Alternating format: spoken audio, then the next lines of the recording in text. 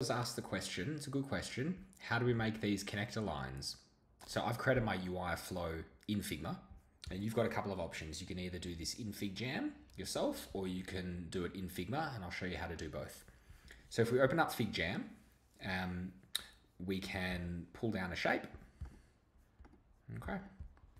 We can hit Option, shortcut, move across.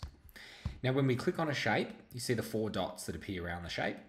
We can simply click and drag, and it will snap and connect to the other shape. And then when we move that shape around, easy as, we've got our connector dots.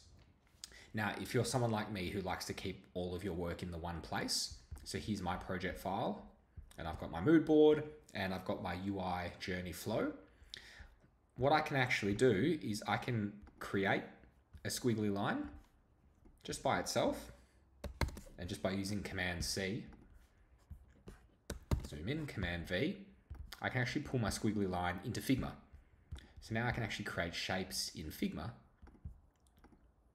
and I can click on my squiggly line and it will actually snap.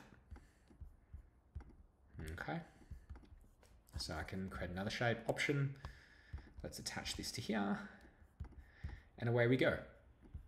So that's how I've created those connector lines in Figma. So you can do it either way, it's entirely up to you, but a nifty little shortcut nonetheless.